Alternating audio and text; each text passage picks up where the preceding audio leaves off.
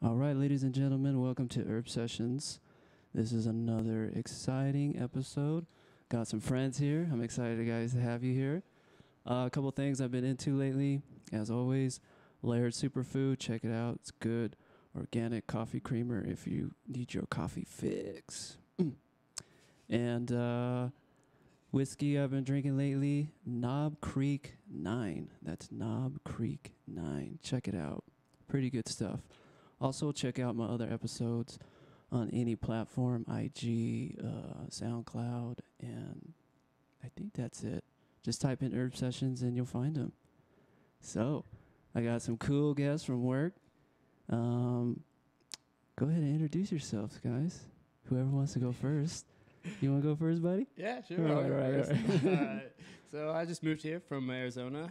Went to school out there, and then decided to come out to Utah just to start a whole new life. Cool. So far, I've been working at the university for about 9 months, 10 months now, and met these pretty cool guys in CT. So I thought, hey, yeah, Yeah. And your name, good sir. yeah, it's Cash. Cash, Yep. Cash Money with a K, right? Yep. K. Yeah. Cash Money with a K. Love it. My lady? Sorry. My name's Crystal, and I work with Russell at the U in CT Tech.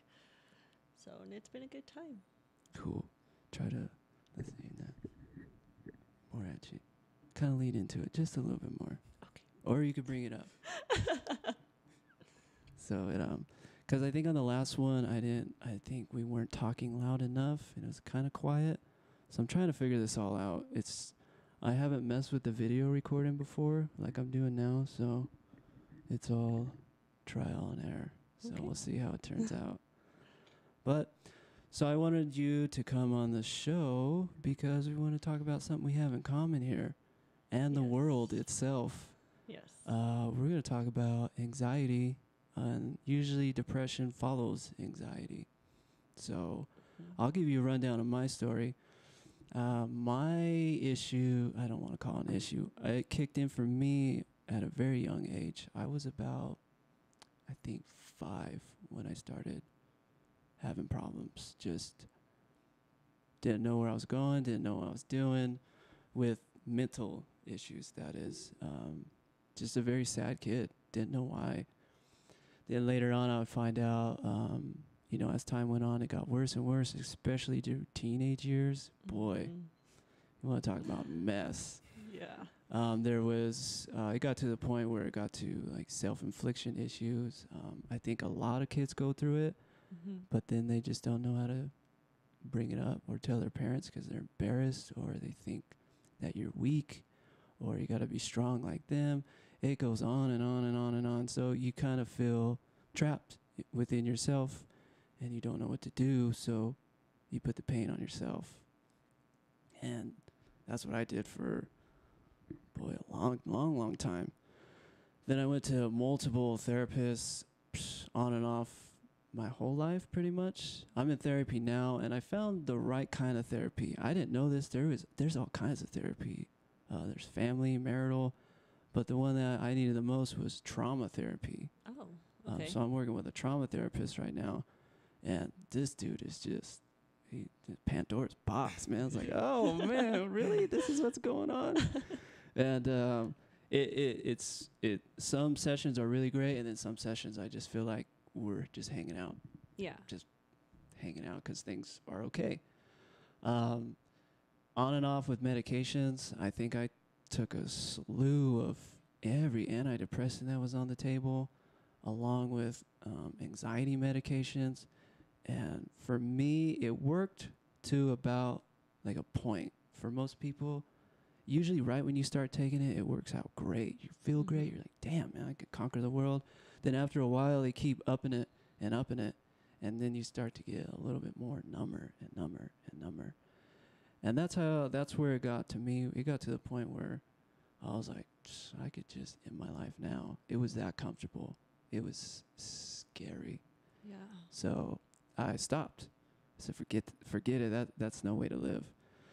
And I never got like a diagnosis. I was always like, man, there's something up. I just can never be happy. And it's always waves. It's never like consistent, like, I'm good. It's always like, Yeah. dude, yeah. And then it's like, man, I don't want to live anymore. And there's no reason for me to even, life is good. I have it really good. But mentally, it was not good. My life was good, but in here it was a mess. So when I got to x-ray school, I needed accommodations for school. And like, well, you got to go get testing to see if you have like a learning disability, whatever it is that, even when I had to go take my boards, I had to submit all this paperwork because I needed extra time. Okay. Something to look into if you need time, if you're not good at test taking like myself, because where they only give you 3 hours, I think they gave me 6. They doubled it, which was, I took all 6 hours.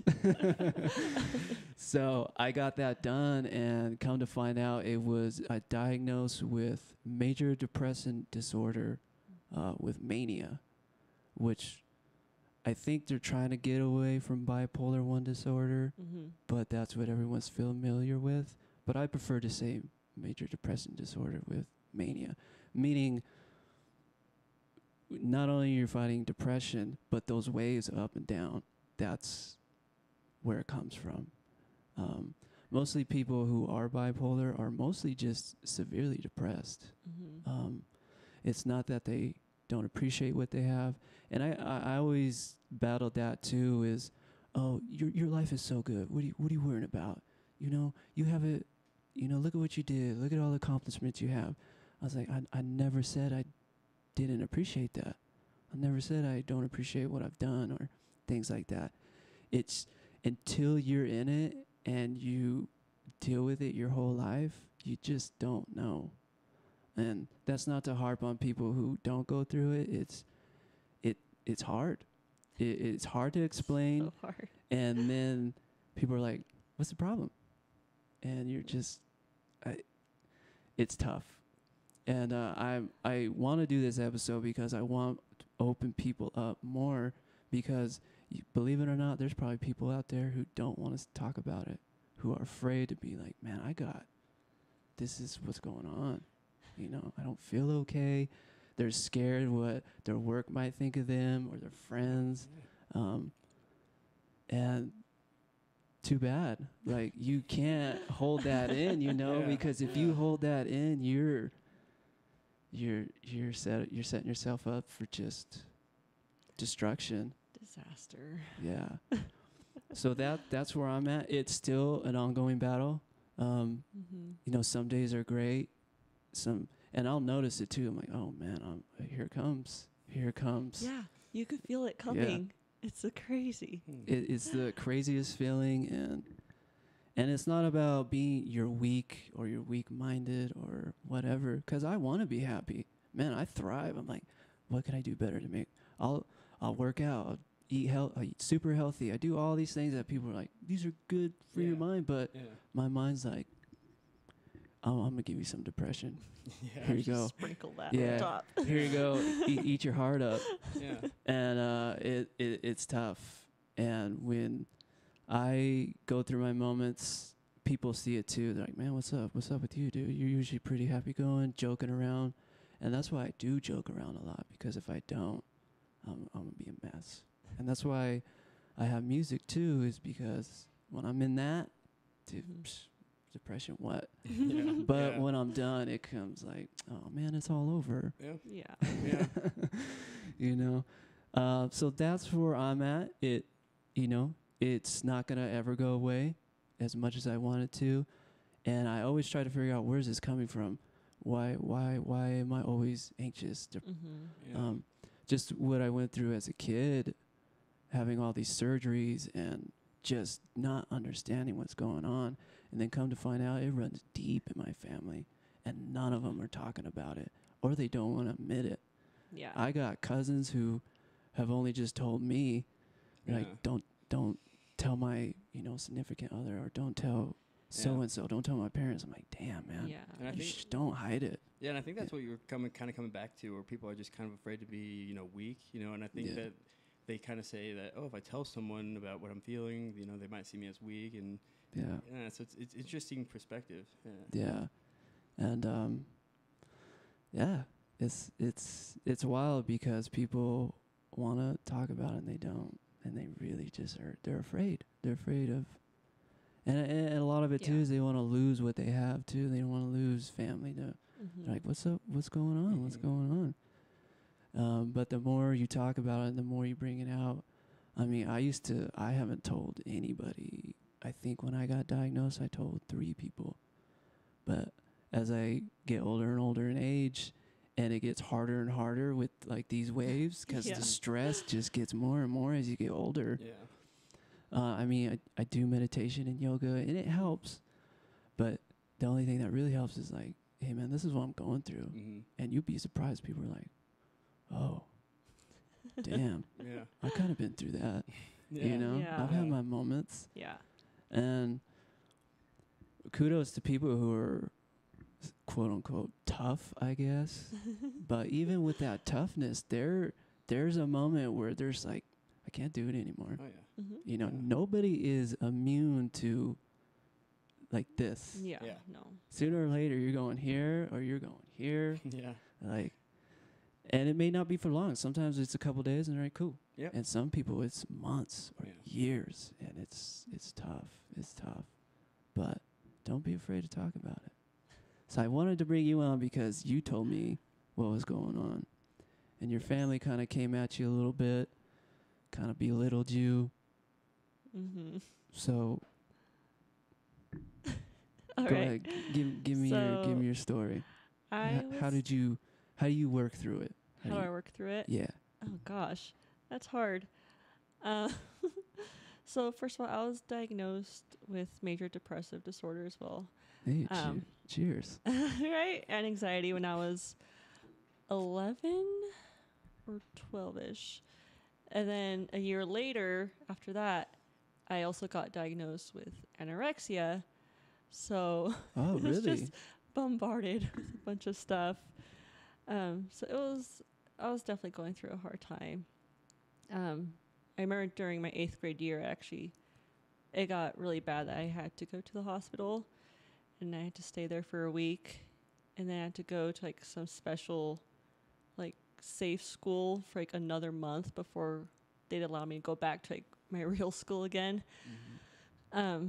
So yeah, like you said, like teenage years were super tough. I'd cry all the time. I just always feel like I was just surrounded by darkness. I did the self-harm too, Mm-hmm. and I still have some of those scars around. Most of them have faded, Yeah. but some are still there. And then, yeah, honestly, my family has been, like my immediate family has been super supportive, and they're honestly my rock. My mom's my rock. Cool. So I go to her a lot. I feel like she's my biggest support. So I think that's how I keep surviving. And even like when I start going downhill, like I think of her. I'm like, no, like I can't do this to my mom. Yeah. So I try harder for her and for my family, for my little brother. I'm like, no, like I can't do this to them. Like I have to be there for them. So I feel like my family and my faith has been the biggest help. But like you said, yeah, there are family members who think I'm weak. I think it was a couple years ago. My aunt, my mom's sister, she called me just to see how my New Year's was. It was a few days after New Year's. It's like, oh, yeah, it's fine. You know, we just talked, we caught up. And then she asked me, oh, like, well, how have you been? And, like, I told her the truth. Like, oh, I've been all right. You know, it's been a little hard lately, but I'm doing okay. And then she But you weren't. I wasn't okay. Yeah. And then she goes on to like make a comment. It's like, oh, like, well, yeah, you'll be fine. I mean, there's always like a weaker sibling, I guess. And she was comparing me to my sister. And it's like, yeah, like you're just like the weaker one, but you know, it's fine. Like as time goes on, you'll learn to be stronger. I'm like, okay, gee, thanks. And then she said the same thing about my mom. Like, yeah, you're just like your mom. Like she's always been a little more sensitive and weaker. She just doesn't know how to handle things when life comes at her. I'm like, Okay, thank yeah, you. I would get clowned on that when I was younger too. Why are Yeah. you so sensitive all the time? Why are you Yeah. this and that? But I feel when you say that you do your child or whoever a disservice because you're kind of more in tuned. As much as it's a curse, it is a blessing in a weird way. Yeah, no, I You agree. know? I'm not sure if you No, agree with that. I totally agree with that. In fact, one of my philosophies is, you find the beauty in the darkness, whereas, a lot of these people, I come at it a different perspective, more as like the person who's been around it a lot. Personally, my mom and my sister diagnosed, and then having personal friends that I've had, commit suicide. So it's been pretty, not going through it, not being able to understand what they're feeling, but being able to see it and kind of understand it. From my perspective, I think it's, weak leadership on our part. It's so-called the tough people. Yeah. I see it as, that they're just tough. They're playing a front. They're telling people what to do. You got the doctors telling you got this. You got doctors telling you to take this drug, or you have your parents telling you to be stronger to try to get through it. But I think from people who haven't understood it, it's more of they should leadership through listening, understanding that people who do have a hard time with anxiety or depression, sometimes when they say it out loud and they say it to themselves, it sounds way lighter instead of darker inside their head. Whereas like, oh, it's only happened to me, like you guys were mentioning, I feel like one of the biggest things I've always heard is people saying like they don't, they think they're alone. And that's the biggest thing. So that's why I really like this podcast because, people, I was telling Crystal that there are a lot of people out there that are just stuck in their rooms. They don't know who to listen to or talk to, but I think they just need to listen and just understand. Yeah. And I think, through people talking, they find solutions. And it might not be a solution for long term, but the thing they're going through right then and there. Yeah. Yeah, man. Well said. Well put. And I know Crystal was kind of a little worried to kind of tell you what's going on because that's a lot to not only deal with. We have the same thing, but then anorexia. Yeah. Did I say that right? Yeah. Okay. That's correct. And I didn't know that was another thing you had to battle as well. Yeah. Where did that come from?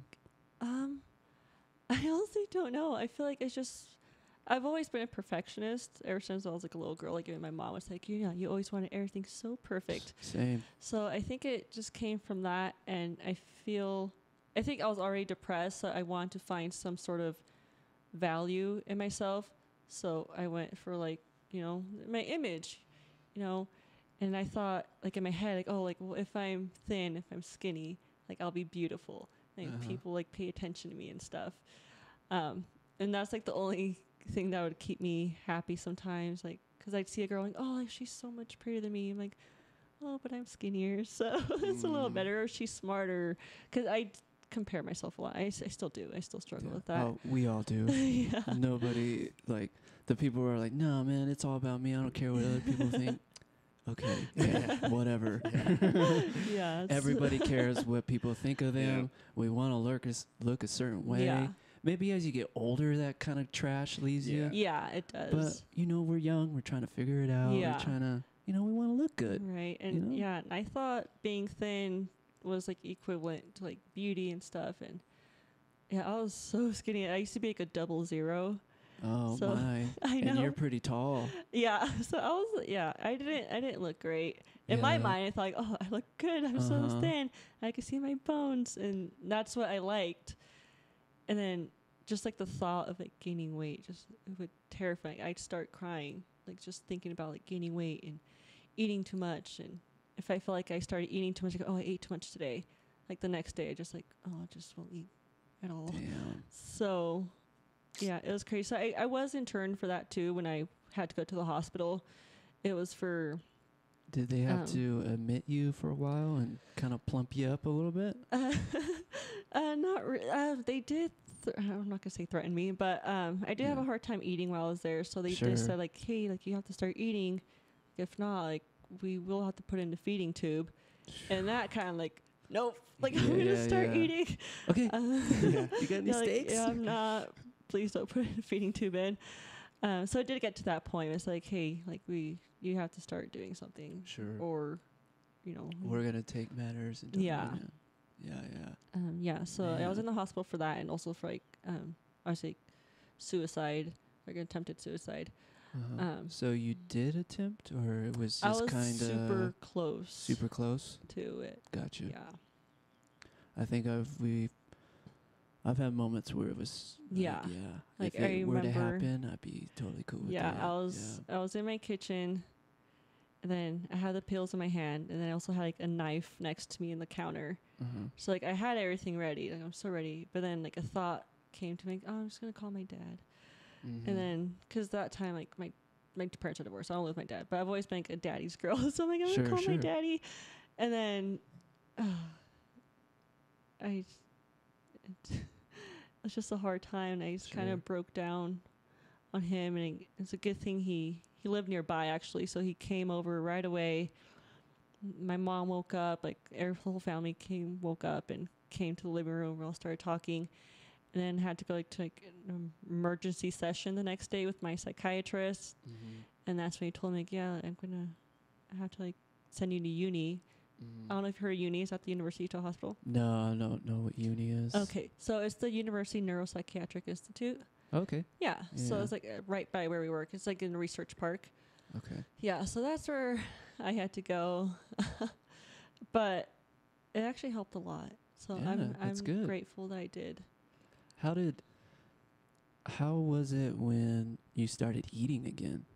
Was it kind of hard to? It was hard. Or were you like, oh, I'm gonna get fat, or I remember I would. or not fat. I'm gonna gain weight. and I not would look cry good. a lot. Yeah. Boy, that's so crazy because some people have the opposite with food where they can't get enough. Oh no. They're just. Yeah. And I they're had the big. opposite. And it's, no, like my mom would it's have wild. to like force me to eat. Like, you have to eat, and then I just like cry at the table. But I mean, I was scared of my mom, so I would eat the food. She was scary. I love her, but she could be very scary. Hey, those are moms for you. So I'd eat, and then, I mean, it got better. I wouldn't say that I have anorexia still, but I still have those lingering thoughts. Sure. For sure. There are those dark thoughts that still kind of linger there. But I would say I have recovered from it. I'm actually trying to gain weight now. Like, I feel like I'm too thin. I'm trying to gain weight, but it's not as easy. It's not very easy. Yeah, it's weird when like thin people are like, I'm gonna gain weight, and they just hammer food down, and they're just like, I can't put on the weight. I can't gain the weight. Yeah, people tell me that. They're like, dude, you're so thin.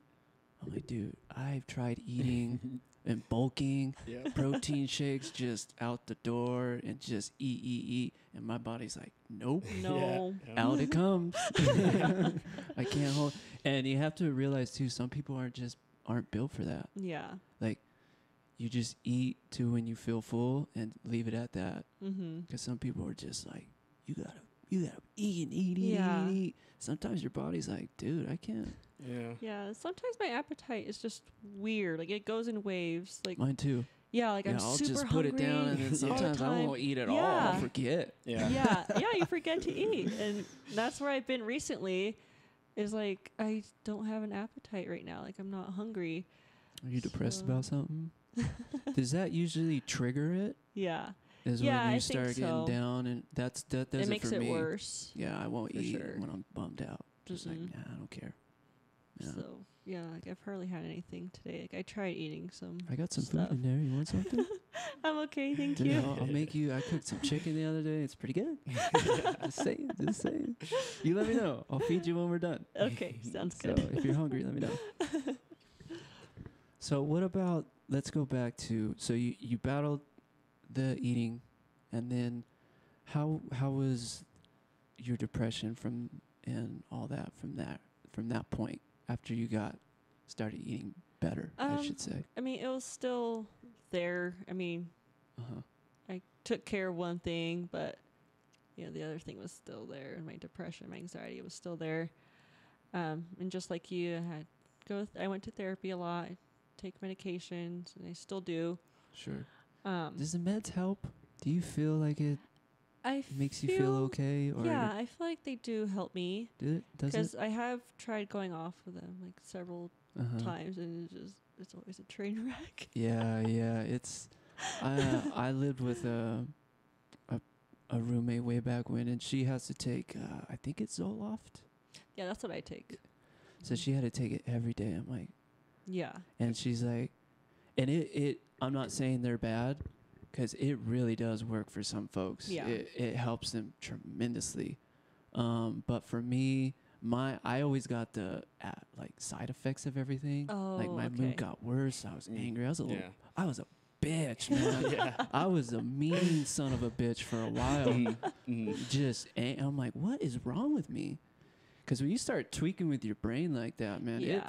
it could be really beneficial, Yeah. or it cannot.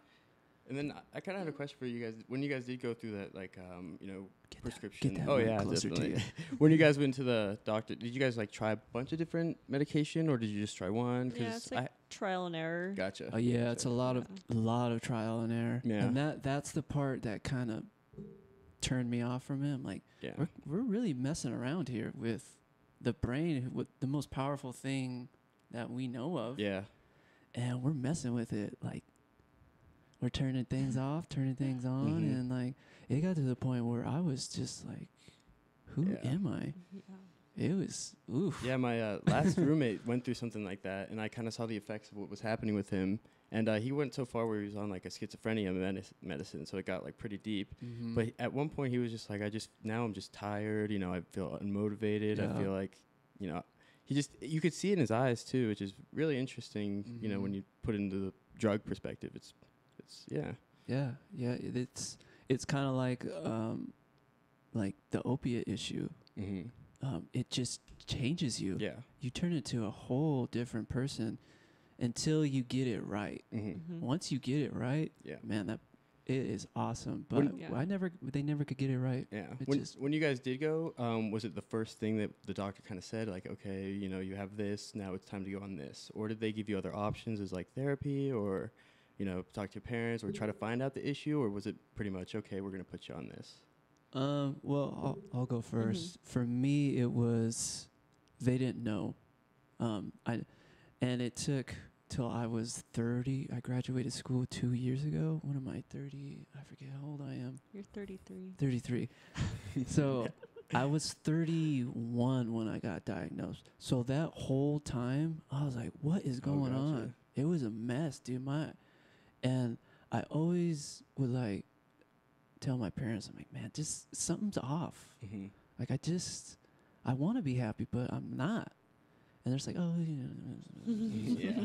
and it's not their fault. I'm not putting it all on them. They just didn't understand. I don't know. Maybe you're just, you're a teenager. You're going through shit. Sure. And you are. Yeah. But it was different because it was just off. And I knew it from the get-go.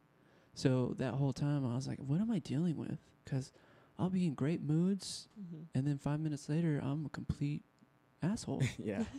For no reason. Yeah. And it finally clicked when that doctor read my diagnosis to me. I was like, oh shit. Yeah.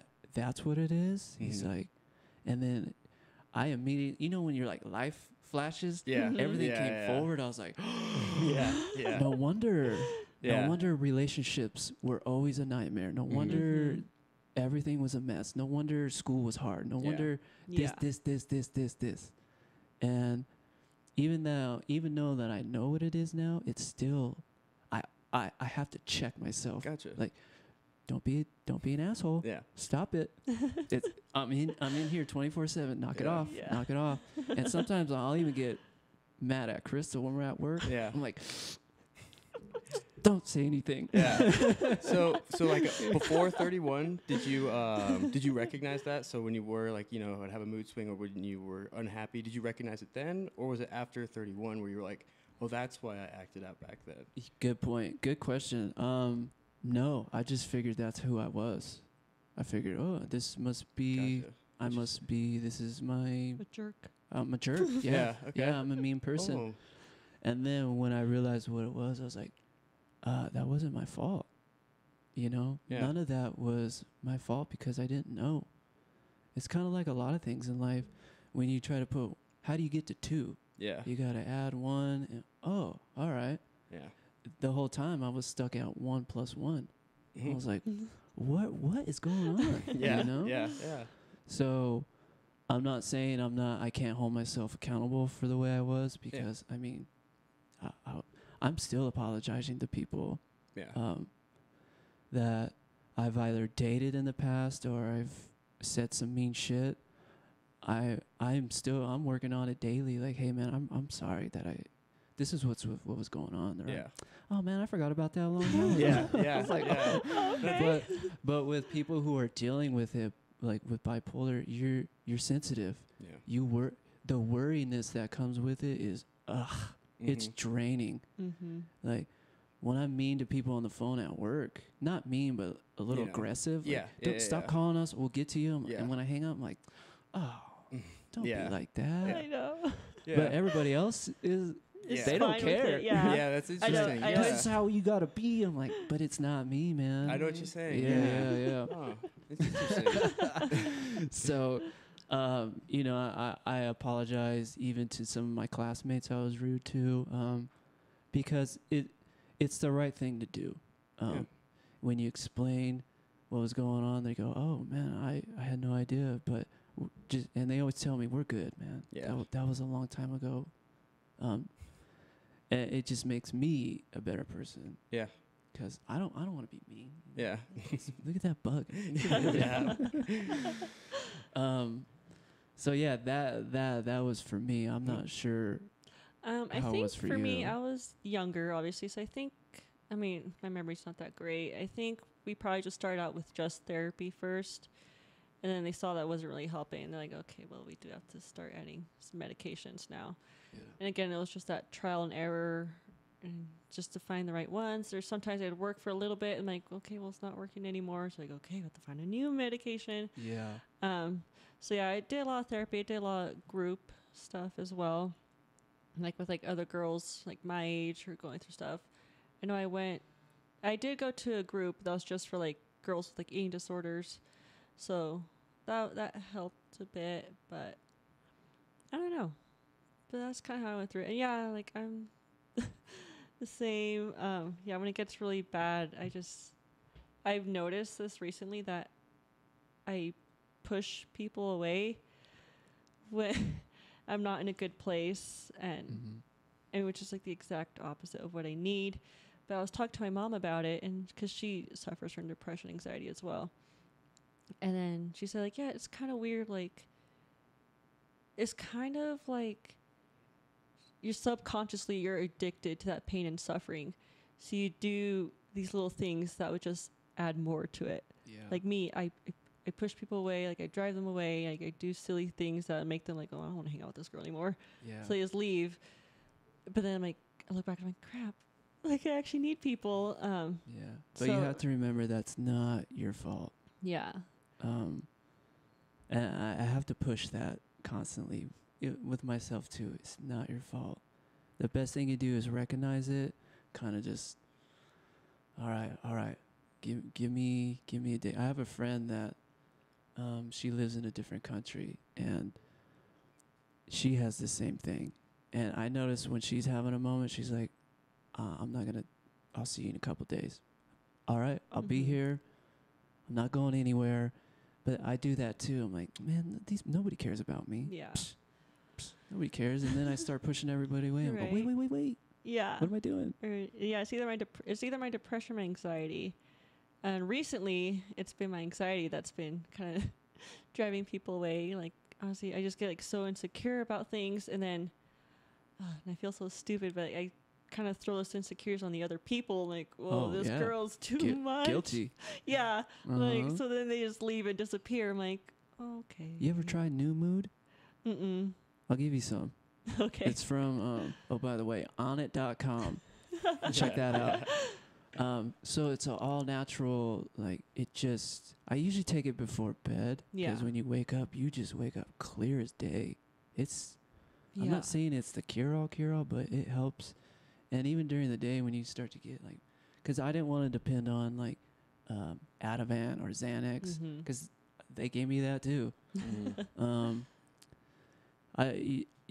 Not to say it doesn't work for folks, but the early onset of Alzheimer's, I guess, is that how you pronounce Alzheimer's. it? Alzheimer's is kind of, there's a little correlation with like benzos. That's what they call them. That it kind of brings an onset of it. Yeah. So it's very dangerous. It's a beneficial drug in a short time, but long time, Yeah. you're out. But the new mood, I take it because I know work's gonna be wild, and especially when I go to bed. Yeah, always. especially before I go to bed, because my mind is like, Yeah. and it kind of just, brings you here. Yeah. So I I'll know. let you try some. Yeah, when thanks. done. Yeah, because You really like I said might recently, benefit I from it. drove a friend away. Because I've just been so anxious lately, and then like What are you anxious about? I don't know. Yeah. It just like kind of comes on. Like I wish I knew. People always ask me, "Oh, what is it about?" I'm like, I don't know. Yeah. It's just here. You ever get that? It's just Oh, hanging yeah. out Where with it's me. like, man, what's going on? Yeah. Yep. Yeah, no, I totally And get then that. yeah, I just worry a lot, and I overthink a lot. And I know a lot of people do that. I'm not the only one. But yeah, and I just feel terrible now. Like maybe I can oh well though. Maybe you There's can something I show her can do. this podcast when we're done. Be like, this Yeah. is what's going on. Yeah, I think I come off like as needy sometimes when I get really anxious and insecure. I'm like pay attention to me, like so. Sure, like sure. so I Well, kind of it's a little- told them like, hey, like, well, if you don't want to hang out, like we don't have to. And I told them it was Yeah. okay because I felt like they were kind of giving me kind of like the cold shoulder, like that's what was going on. Like if you don't want to hang out, it's fine. Like I told them, like I don't know if they took it the wrong way. It's like, oh no, yeah, we can hang out later and stuff. And then we're supposed to hang out the next day, and like I never heard from them. It's like, oh shoot, like I probably scared them off or something. Yeah. So Yeah, but it's good, like I was saying earlier, that you recognize it. Like, I oops. do. I need Yeah. to stop that. I've done that a lot. It's a lot of Like, work. Even It's a lot of work to. with like you said, like with like relationships and stuff, like it's just like dating. Like I usually end it pretty quick, because like once I feel like, oh, like I'm getting attached, like, or I'm getting too vulnerable, I'm like, okay, this person needs to leave because Yeah. I don't want to get there. Yeah. So Are you afraid to really kind of just let it out? Are you afraid to be vulnerable to like love and all that? yes, because I'm afraid of the getting hurt part. So like That comes with so love, I friend. know, so I just Mhm. end it before I Yeah. can even get there. And that's That's like like my hot cocoa. You need hot water. so that's kind of like that's been my self defense. Like, oh, well, I can't get hurt if it never gets anywhere, So Yeah, guilty. yeah. Did it in, I think, every relationship I've been up into. Mhm. I did it to my last one. I recently apologized to her. Just again, I'm like, man, I wasn't all the way in. Yeah. It was always, we'll see. We'll see. You're always, and I've heard people see that. They're like, well, the relationship's going good, but we'll see. Like, Yeah. We'll Yeah. see what Ooh, happens. that's dangerous, Yeah. man. Yeah. Like, why are you in it then? Yeah. I used to say that too, but not anymore. It's like, man, I'm just gonna go for it. Yeah. Go for it, man. What do you got to lose? So, have you No. ever gone through that, Cash? Have you have like spats of where you push people away and you're over it, or are you pretty? I don't really push people away. However, I'm also not kind of a chaser, I guess. It's more of when I see someone going through something or, trying to find a path through the journey in their life, I'm not like wanting to steer them. I think that it's important that a lot of people just do what they feel is right or something. And so even though, people are pushing it away and, you're recognizing that, I honestly think it might be good in the long term, just because if you didn't do it to that person, maybe you'll do it to the next person. So if you see it that way with this person, the next time you'll be worried about it. You'll be like, oh, I did it. I already pushed someone away. So this person, I'm going to focus a little bit more time. And that comes with like friendships or work employees or anything, True. Like that. True. Damn, man. You sure you're not like a Zen master, bro? No, I won't. Like I said, it's for me. Get I a little think closer to that the mic. most Get a important thing get a is little- There you go. Yeah, there we go. Now I can hear you. yeah. There's actually a lot of beauty, in darkness coming from my perspective. Right. Whereas like people who are going through something, there's a lot to learn from it. Sure. So even though, I might not know what they're going through or anything, I can know how to maybe help. Not tell them what to do, but if one day they're just feeling a little down and they just need a coffee or something, Mm-hmm. that's beneficial to them. And that honestly, in my mind, it's like, oh, that helped me. So it makes me feel good. Yeah. Yeah. So it's interesting perspective, Uh-huh. seeing and being a part of it. And I think, as a child I went through it, but not as like a long term. I recognized it, earlier, and then it just kind of, why was it, work out and listen to people of how to get motivated and stuff like that. And for me, it was like, I never heard it from, family members or friends like, oh, you're doing a good job. It always came from myself, like telling myself and motivating myself. So it's interesting, after living through college, or after going through college and then graduating, you don't have anyone after that saying like, oh, good job, or Yeah, here's an A for yeah. working so well. After Uh-huh. college, you dropped off and you're like, good luck. I went through that too, man. It's funny you say that because when college ended, like I was in school forever, dude. And then when it was over, Mm-hmm. it's like when a soldier comes back from war. Yeah. Yeah. Yeah. Good luck to exactly. you. That's Yeah. how I felt too. Yeah. I went through a bad spell of just, man, I was down. Yeah. My routine was gone. I Mhm. wasn't responsible to show up to anything. Mm-hmm. And all of a sudden you have your life. Yeah. And it's on you now. And Yeah. it's like, oh shit. Yeah. and that's the scariest part too. And I think a Yeah. lot of that comes from, schooling telling you you're doing a good job, Right. having your back. And as like nice that is, I feel like it doesn't show the reality of the world. And, Right. and like you guys were mentioning, a lot of people do go through anxiety, but they don't want to talk about it. It might not be severe. However, you guys mentioned people are like, oh yeah, keep pushing forward, keep going. Sometimes I find that those people are actually, very like Are the down. worst. Exactly. Yeah. And that's their kind of way to deal with life is like, kind of go with the Navy SEAL approach of just go, Yeah. Do it, go, Yeah. go. Yeah. Yeah, and I notice that more and more with those people who are very like bossy and like this. It's like you probably got something you're not dealing yeah. with, Yeah. or you're afraid to admit. Mm-hmm. Mm-hmm. And those are the people I worry about the most. Yeah, because I think it comes from what, like you guys mentioned too, it's like recognizing it. Yeah. Maybe those people are the ones who don't recognize it and instead Mhm. put it away. Hide it, and then they're just like, all right, let's see how I deal with today. Yeah, So yeah. and then they don't like reflect on the changes of how they're affecting other people, and that's important. It is. Man, dude, are you sure you're not? Are you sure you don't? Would you study philosophy? Yeah, I love it. I love it. Yeah. Dude, you're speaking very wise words that a lot of people are afraid. They're afraid to admit it. They're Yeah. afraid that, like we were talking about earlier, that what are people gonna think about? me? Yeah. Yeah. They're gonna think I'm crazy and I'm into weird stuff and I'm gonna hurt somebody. Yeah. And that's really never the case. We're not crazy people. We're in here Yeah. a Yeah. lot. Yeah. And that's the hard part, is to not be in here. Yeah. And that's all it is. Yeah. And when you're depressed, especially when you're bipolar, you're in here too much. Mm-hmm. You're just like, oh, it's draining. Yeah. But I mean, it is hard when you do meet those people who do think that way, though, because then you just kind of shut down again and think, oh, everyone else is going to think that way, too. Because I think I mentioned to you that I was dating a dentist. Oh, you get it. I mean, your teeth are nice. You get free cleaning, some No. bleach on those puppies. No, so I did date a dentist for a little bit, and then he saw some of my scars, so he asked about it, and I'm like, oh crap, I have to tell him. So then I told him, he didn't take it well, he wasn't like mean about it, but he just didn't take it very well. So he told me like, oh, like, well, that kind of worries me a bit. I'm like, okay, And then he's like, yeah, like, well, I just don't want to have to like be with someone like I'm gonna have to take care of when they're down. Like, he's like talking like all this future stuff. Like, yeah, like I don't want a wife who can't take care of the kids because she's depressed in bed.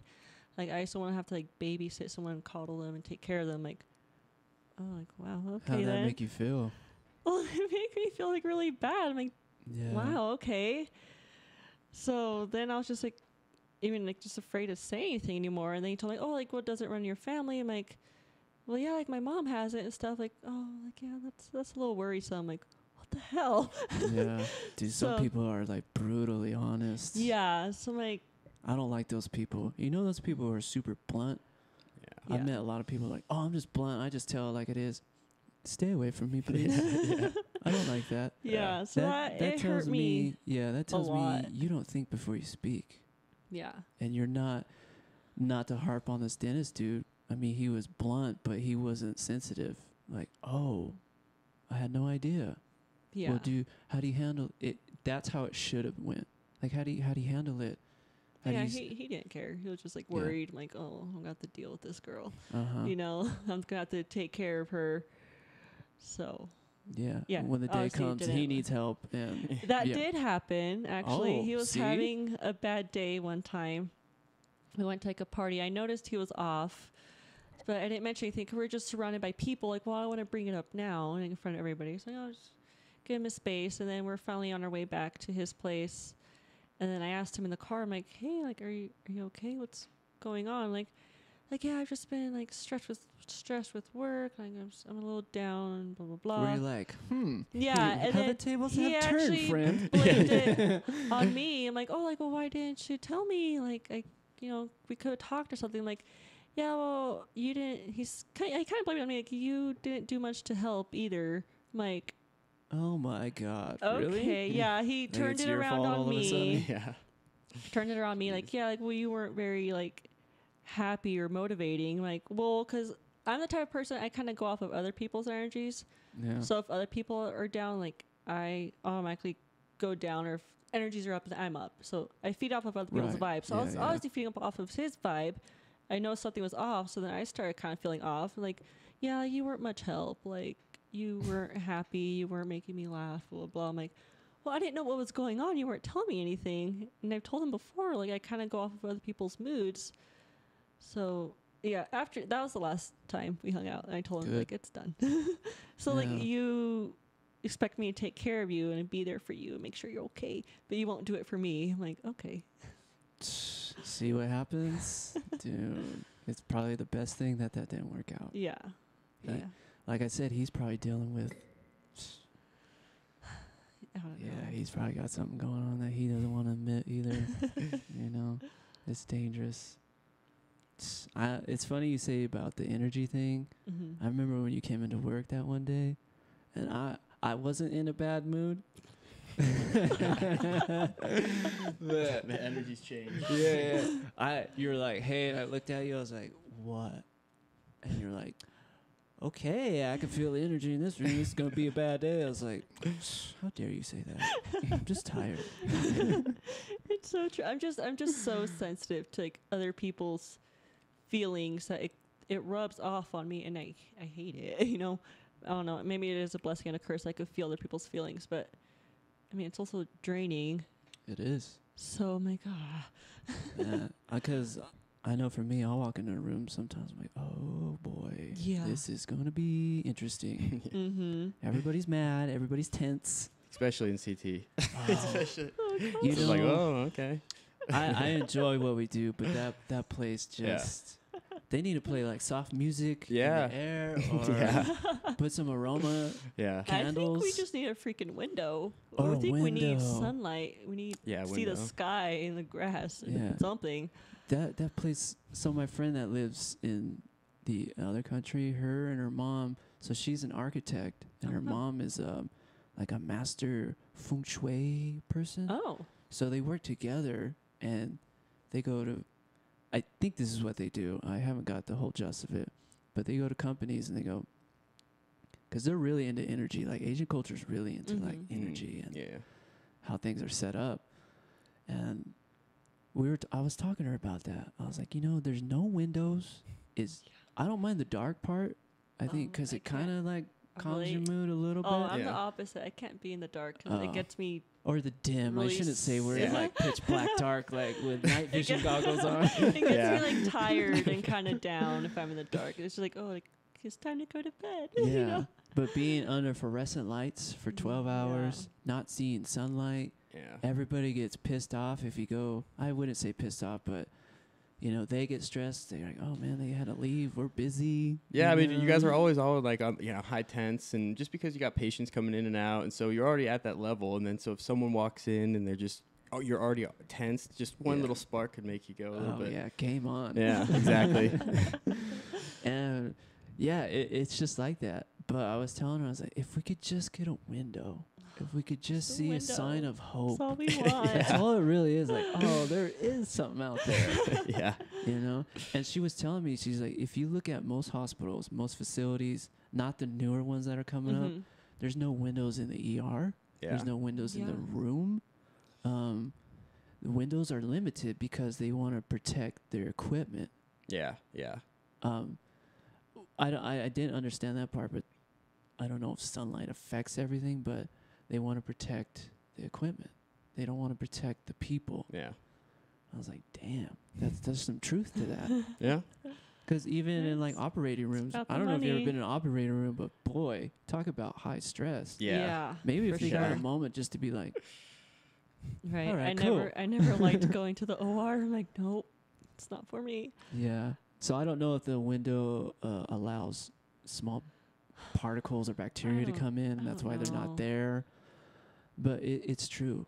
It's so true. And it's crazy that you feel that way too. A lot of people feel that way. Yeah. It's like our health system, just the way buildings are built, it's wrong. Yeah. It's backwards, man. Even when you look at it too, with they're prioritizing the students, having the windows, that whole new building is going to come in. They get windows, and the employees. I just feel bad, it's like they're in the trenches. Yeah. Yeah, they're just, and it's weird that human beings need to see that. They need to they need to look outside, like, all right, cool, it's there. Yeah, it's there. And I was telling her too, I was like, it feels like I'm in lockdown, a prisoner for 12 hours. Yeah. Yes. Like, this must what it feels like. Yes. You go nuts, dude. Yeah. You can't leave that department. No. And that's something I do miss from, like, my x-ray job. Like, I got to be all over the hospital, like, doing these x-ray portables. And I get to look out the window in the patient's room. So I just kind of look out. I'm like, oh, okay, it's so nice out there. And just honestly just walk around, see different people, different faces and everything. But yeah, I can CT and I'm stuck in that one room all day. That, in all fairness, it's a great hospital, but that room is built wrong. Yeah. I don't know why we're even right there. And honestly, I think it's awful. if they had that option to move it, they would maybe. But I feel like it's just set there. That CT machine is just you can't move it. It's done. Yeah, it costs so much money to Yeah. just pick it from here to there. Yeah. Yeah. What they should have done is had a whole separate building for CT. Yeah. Like, because they'll drag patients from all over that place to that little section. Yeah. Why not drag them out to a building? Yeah. Yeah. No, exactly. You know what I mean? Right? Yeah. It's just bad. Yeah. And I don't get it, because diagnostically, where imaging is headed is more CT. Yeah. I mean, I've talked about this a lot. This is just a theory, not even a theory, a hypothesis that sooner or later, X-ray is going to be a thing of the past. Yeah. Yeah. I mean, it not only is it, I don't know. Damaging it, it's a lot of radiation too. I mean, X-ray, I think the only reason they keep it around is because of the radiation is a lot lower. Dose. Oh, got you. Oh. And CT is a lot higher, but you get more out of a CT than you do an X-ray. Yeah. Like, when it comes to surgeries and planning, and it's just where it's headed. Not to scare people. I mean, X-ray is going to be around forever, hopefully. But the more and more I look at it, we're doing scans now for hands, Yeah. Yeah. ankles. Yeah. Like, what are we doing? Like, this x-ray. X-ray does this. Even like the COVID thing, I'm like, why are we CTing? Why are we doing a CT? Just do an X-ray. Start there. Yeah. I think they do, because I remember when I was still on x-ray, we Do they? go up to the units, and we had to pepper on, go inside the room and take the x-rays. So I think they probably do that first, and then, like, if they see something, they'll come down to CT. But I know a lot of my x-ray coworkers are still having to go into, like, COVID patients and stuff. COVID. Go away already. I know, seriously. Just go. It's Yeah, I don't know why we went off on that subject, but Yeah. we sure did. We're just griping about work. Yeah, pretty much. Yeah. You got to though. You gotta Yeah. gripe about it. Just like Yeah. with depression, anxiety, you gotta. I've let a lot out to Kash about work. Yeah. Yeah, and I'm sure he's like, oh, I get it. Yeah. I get it. You Yeah. have to, because I've talked to people who aren't in the medical field, and I'm laying it out there. Especially that plane crash that happened recently, and we scanned those folks. Yeah. I was telling people, and they're like, "That's depressing. Why are you even talking about?" I was like, "I need to talk about it. Yeah. That is some shit you don't ever want to see Yeah. or even hear about. Yeah. No. You know? Yeah, it's scary. Yeah, I did the same. Like, I need to kind of let it out. So I just told my mom. Honestly, my mom's the only person I talk to. It's all Obviously, right. I mention her a lot. And she's like, yeah, she's like the same. Like, no, like you're gonna make me start crying. Like, just like stop. Like, oh, I need to tell somebody. you know? Yeah. I luckily I had a therapy session like after that happened, and I was telling him, I was like, man, this is heavy. Mm-hmm. And he was like, if this still is bothering you by our next, let's work on it. Yeah. And he is such a good, oh my God, he is so good at what he does. And he's like, you're not the only one that, because he deals with a lot of people in our healthcare. He's like, you'd be surprised. It could be the smallest thing that people are just like, I can't, I don't want to do this anymore. And then there's some things where it's like, Yeah. whatever. I don't know if It's this crazy. happens Yeah. to you, but this is something I don't mention to people either. I think I've only mentioned to like a couple of friends, but it's hard being like in the medical field, at least like for me, is like, and we see like these young people like pass away and stuff, and they had like that one, I don't know if you heard about like the mother of 3, she was like passed away on her birthday. Did you hear about that one? Yeah, she was so young. Yeah, she was only like, I'm not gonna mention, I don't know, like HIPAA thing. Yeah, at least no names or the facility. But yeah, she passed away, and she's left behind her 3 young kids and her husband. And then, like in my state, I was already kind of in a bad place when this happened. So, like in my mind, like, why couldn't that have been me? You know, like why didn't you take me instead? You know, she had a lot going for her. She was a mom, she was a wife. I'm sure she had a beautiful life. Like, I'm not leaving anyone behind. I'm like, just take me. So then I get stuck in those dark thoughts. So sometimes that happens when I'm around like the death, and like, oh man, like it should have been me. Yeah, I don't know if that happens to you all the too. time. Yeah. I've been in the medical field since day one, since I was a little kid. I've had surgeries, and I'm pretty strong, but lately some of the things I've seen, I'm like, man, I don't want to see this anymore. You know, this is too much. Yeah. And I'm sure, like we said, those not fools, but those individuals who are, you know, all like, nah, it's not. I'm sure they go home and be like, oh God, what are we doing? You know, it's to see something like we saw with that crash. It was too much. So painful to watch. It was too much for me. I wanted to go home for the rest of the day. Yeah. I was not feeling it after that, and I hope sooner or later in the medical field as a whole, they realize we need to have therapy on board 24/7. Yep. I don't care how silly it sounds. I don't care if it's I stubbed my toe and, you know, I'm not, you know, it kind of just ruined my day. Yeah. I need to talk to somebody. Yeah. I don't care how dumb or silly anybody thinks it is. There needs to be a change. Yeah. That's what I really appreciated about the University of Arizona. You know, any health sciences student had that option for any therapist. So if you know, were down, and they understood, you know, the healthcare system it's hard. You know, you see the things that no one sees, you know, on a daily, and they don't even think about it too. You know, they just go through their normal day. They don't really know how many people are going in. They don't know how many people are going out, how many people are having problems. So it was nice to see that, you know, some universities do see that.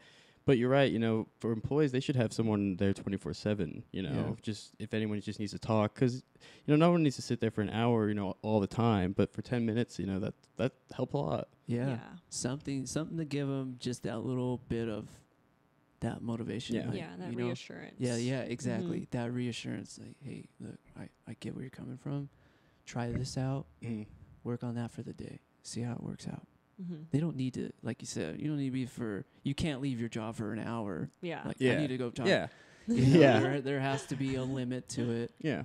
Maybe when you get off your shift, you can Yeah. Mm-hmm. invest more time into it. But there needs to be teams more than ever. Yeah. Because things are only getting weirder, weirder. Yeah. man. Like, really Yeah. weird. Yeah. What's You going know? on? And that doesn't help, with COVID too, with everyone, kind of staying away from each other. I feel like this is the time where we need to be, closer. Yeah, exactly. Especially in our little room. I'm like, this is how COVID spreads. I know. Yeah. Yeah.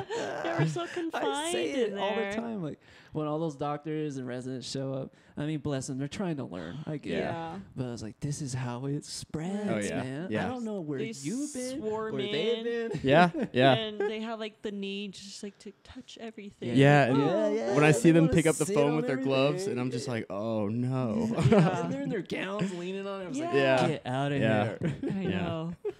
Like toddlers. Like, dude, what are you doing? Yeah. Yeah, it's so Oh annoying. man. Yeah, I hope. I don't know. I hope something changes sooner than later, because I don't think COVID's going away anytime soon. Unfortunately. I think it's gonna be here for the rest of the year, maybe till next. It's not going away. Yeah.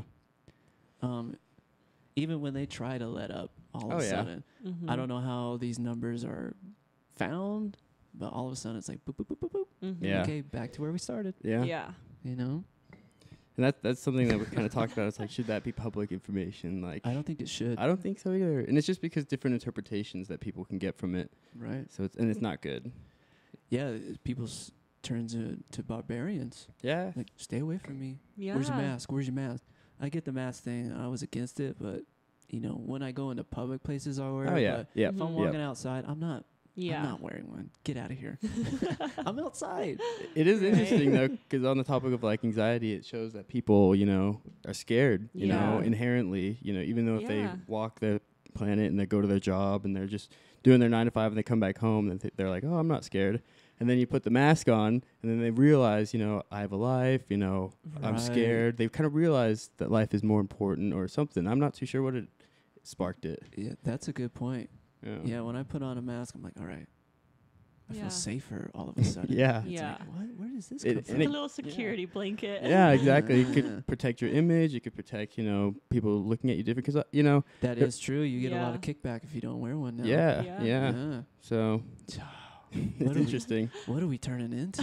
I don't know. Who's ever writing this? How dare you? I know, I Shame know. on you. And I think it's just the beginning, but I think it's going to be interesting because you do see people kind of appreciating where they are a little bit more than their life before. People that were those bullhorn people and that were angry and, hiding it through that way. Right. I feel like they're kind of seeing it now.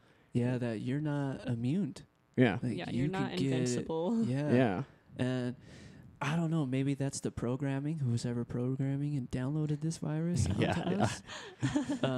I think like that. I think we're Yeah. just little computer. We talked about this. Yeah. Dude. I think we're just we're little computers, and we got downloaded, and we caught a virus. Until the virus clears out, Yeah. we're stuck in it. Yeah. And look at a computer. It does the same thing. Yeah. You get a virus. Oh shit! Have Yeah. to take it in. And sometimes you can't get rid of it. Yeah. And that's the scary part too. I don't know if we're gonna get rid of this. I don't Yeah. know if it's just gonna. Yeah. I mean, the Spanish. What was it? The Spanish Spanish influenza. influenza went away for decades, Yeah. and now it's back. Yeah. Yeah. I don't know. Yeah. Yeah, It's just all interesting. Yeah. Because Yeah. no one knows. Yeah, No one knows. no one knows. So And crazy what's going on with the world, and it's just I don't know. I mean, it's kind of cool that we get to be like a part of it and experience it, but at the same time, it's like scary. I'm like, oh gosh, like it's just so much happening and going on all at the same time, like all at once. yeah, So man, I don't know. I'm hopeful. Human beings, we're good at it. We're Yeah. good at figuring things out. Hopefully, we don't turn ourselves totally against each other. yeah, That's my biggest fear. Yeah. Like you were saying, 2 seconds ago. All of a sudden, if you're not wearing a mask, it's like, like, everybody's like beating their chest. Yeah. You know? Yeah, we're seeing it everywhere. Yeah. All of a sudden, they're aggressive towards each other, and instead of, hey, do you got a mask? You can put one on. That happened to me. I went to a store. I went in real quick. That's when I didn't want to wear a mask. I was like, whatever, dude. Yeah. And then the lady came at me. She's like, you can't be in here without a mask. That's the rule. And I gave her the biggest look. Yeah, like, who are you? She's like, who are you? Yeah. Who are you? Yeah. And she's like, we offer one for $1 at the. I was like, whatever. Yeah. I stormed, and she even told, I could hear one of the employees. She's like, follow him. I was like, no, you don't need to follow me. Oh my gosh. And so I went out to my car, put one back on. But I get it. Oh, no, I totally had to understand that too. I had to go through that too, because when I went back to Arizona over the weekend, everyone in Utah is kind of walking around. They're not as scared. They're a little bit better. But in Arizona, everyone is scared. They are in their house. They're bolted up. They're wearing masks everywhere. People are wearing gas masks. But in I don't get the in like gas 120 degree weather. I've seen some with like the double filters. I'm like, it's not like that. Yeah. But it just kind of put it in perspective, because I work for healthcare, and I don't see it as crazy as they're saying it is. Right. But then when you go out and see people really scared, it's like, okay, Yeah. Well, that comes back to, I think that's what you're trying to go into, is educating the population who's not in healthcare. Yeah, exactly. I think that's such a huge thing that we need right now, it's transparency. A big flaw. Yeah, huge flaw. Yeah. Especially when we kind of talk about, people wanting to do one thing. They say, this is how you get successful. This is, get a job, 9 to 5, do this, and then you'll be successful and you'll be happy. But I think that quote is that happy part. Yeah, exactly. And it's not for everybody. No, it's not. Exactly. We have been fooled time and time again. Yeah. So. But it's they don't understand that there's options. There's different ways of success. There's different ways of happiness. Money isn't everything. But I did want to ask you this, because I was kind of curious with both of you. Mm-hmm. But what would define happiness or end week in your guys' mind? Because maybe maybe people have different understandings of what those words mean, and so they don't really know how to apply the lessons or learning, because their definition is a little different. So maybe if your happiness could connect with someone else's or something. Great question. You want to go first? So I think, the way I define happiness is like a light. Like, that's when I have happiness. Like, because when I'm happy, I feel like I'm a light. And people even said, like, oh, you're just like so light. You're glowing. I'm like, oh, yes, that's because I'm happy. Like, thank you so much. So happiness is like a light for me. And I just, like, I close my eyes and like I can see it. So that's my definition. And you're just at peace, and like, I'm trying to describe it, like how I feel it. No, take your But time. like, I can't really come up with the words. Like you're saying, everybody has a different outgo on it. Yeah. Yeah. So peace and light. I feel like that's. Are you talking like happiness. Internal peace or external, or I think it's all about. And most importantly, it'd be internal peace, because that's where it starts. Like, no matter what's going on around you, you have to start with that internal peace. Mm-hmm. So that's where it'd be, and then. I mean, the external would be nice too, but you can't control the external. True. I think for me, for my piece is doing the things, and I didn't understand this. I'll kind of put a story inside a story. So I have a younger brother who, unfortunately, is part of the opiate epidemic and the heroin epidemic, and he always told me he's, as much as it sounds as bad as it looks and what he's doing, he's always told me I get to do what I want to do when I want to do it, and I don't have anybody telling me how I should be living. And I never got that. I'm like, dude, like you're doing drugs, like you're pissing your life away, for what? And then as lately, I don't know if he knows how much he affects me with some of the things he says, because I take it in. Some people come at me and they're like, oh, you're not listening. Trust me, I listen a lot. And the more and more I've been alone And I didn't do any of this for over 10 years. And now that I've gotten back into it, it's like, he's right. Mm-hmm.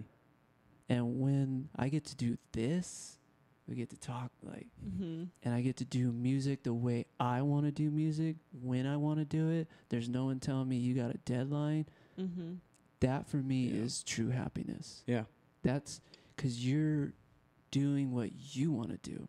Yeah. Just that freedom. Yeah, I don't have a free feeling. And lately I've had a really hard time with work, and I've always kind of said this. I was like, I don't not appreciate what I have, but it gets harder and harder to be on somebody else's schedule. Oh yeah. Like, this is when you get to have a day off. This is the time you have to come into work. Yeah. And you have to put in your vacation, and hopefully you get it.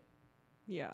It's annoying. Like, it's, huh? You right? Like, I can't pick what days I want off. Yeah. And even when you're sick, you're sick, you better call in, and you know, you're not going to get paid. And it's like, I'm sick. Yeah, you get scared to call in. Yeah, you're like, do I have to? You get scared. You don't feel good. You don't take care of your health. Yeah. Right. Like, I got bills to worry about, and everybody's got bills. Yeah.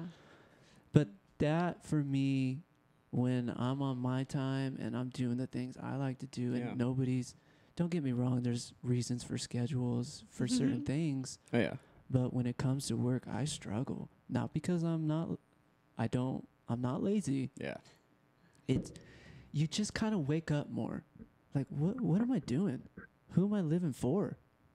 You know, I'm making a corporation tons of money, billions of dollars, if not, and I get this little tiny bit. Yeah. Yeah, maybe that's the blessing in the curse of COVID. You know, it's kind of like people are waking up and realizing it. And not just us, I think it's also employers. You know, people are being like, wait, why is this guy suffering? And why am I up here and they're down there? So I think it's a little bit of a wake up, you hope. Because you don't know. Yeah. There's a lot of people with a lot of money who are still like, nope. Yeah. And they're the ones making the rules. And they're like, yep. And they're the ones in control. And here we are. Okay, I got to work a 12-hour shift. Yeah. And these are my days off. And I got to plan everything around somebody else. Yeah. That to me bothers me a lot. More and more as I get older. And I'm tired of it already. Yeah. That actually happened to me on Sunday. Like, I had a little meltdown, like a little, panic attack, and it happened at night. And then, like, my mom's like, oh, like, you should call in tomorrow. I'm like, no, like, I can't miss work, blah, blah. I'm like, well, think about it. Like, if you go in, like, are you going to do a good job? I'm like, right. No. Like, I know I will. Like, I know myself. I know I wouldn't do a good job. And that just kind of hindered the rest of the team as well. It's like, well, call in. But yeah, I was afraid too. I'm like, oh, he's going to get mad. He's going to get upset if I call in. I've only called in like once before, but I still got that anxiety. I'm like, oh, he's going to be angry. He's thinking I'm a bad employee. Right. But I called even in. that like gets in you, and it shouldn't be like that. Like, hey man, or miss, I'm having an off day, and it'd probably be beneficial that I don't come in. I'm sorry. I apologize, but I'm trying to look out for not only me but the team. The team and the patients. Right. Like, right. Because when we're in that mindset, when you're hurting, everybody's hurting. Yeah. Yeah. Yeah. So, damn, Kash, great question, man. It's interesting. What's it for you though? What does it Happiness. for you? Your happiness. You know, I've never really thought of that until now. Honestly, my happiness comes from like learning about people. You know, I heard this one quote where you learn from. I've brought it up 3 times now, but like you learn from the suffering. You know. Sure. My biggest quote that I've ever got was verse. It's like you're supposed to endure to the end. And when I read that, you know, I first thought, you know, so you're supposed to just go. You're supposed to just live it. And then I started asking people like what endure meant to them, and a lot of it meant, you know, suffering. And when I heard that, I was like, oh, we are put here to suffer. You know, everyone suffers differently. Some suffer more than others. Some, you know, go through life happily. But at the end of the day, you know, we're all going to be one, and we're all going to understand. So if you're a person that doesn't understand, you know, it's not bad, but it doesn't give them a perspective. And, you know, people will shun them away, in my opinion, because they're like, just need to listen. So happiness comes from understanding the suffering, not, total being suffering, but not trying to fix it either. Yeah. And man, dude, what you need to you need to speak up more about at Well, work. it's just been interesting. You need to educate some of these folks around that workplace. 'Cause you're on point, my man. Yeah, exactly. But again, it's just always just observing. I've always been that kind of guy to observe people instead of push my way, and so it's interesting being here when you observe people, and they truly do look like they're suffering more. Yeah. Maybe not in the terms of. I think it's more their position in life, where I had a lot of friends expecting to get $80,000 out of college. They thought they earned it. They thought they got it. And the moment they got rejected, it just all came crashing down on them. Mm-hmm. And I think that people here are just a little bit more scared about their position in life. Yeah, absolutely. Yeah. Which isn't wrong, No, it's just no, recognizing sure. it versus not.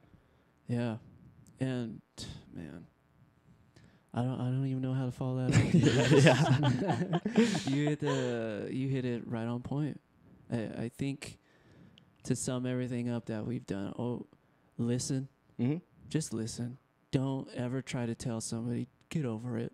Yeah.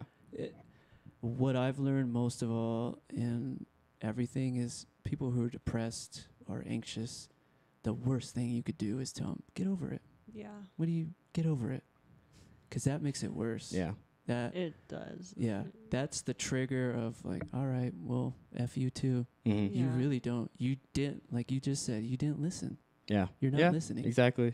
And I think society as a whole has done damage like that. We really don't listen. Mm-hmm. And I mean like really listen. Like you sit there and just put yourself in that position. Like what if it was you? Yeah. And some fool told you to get over it. Get over it.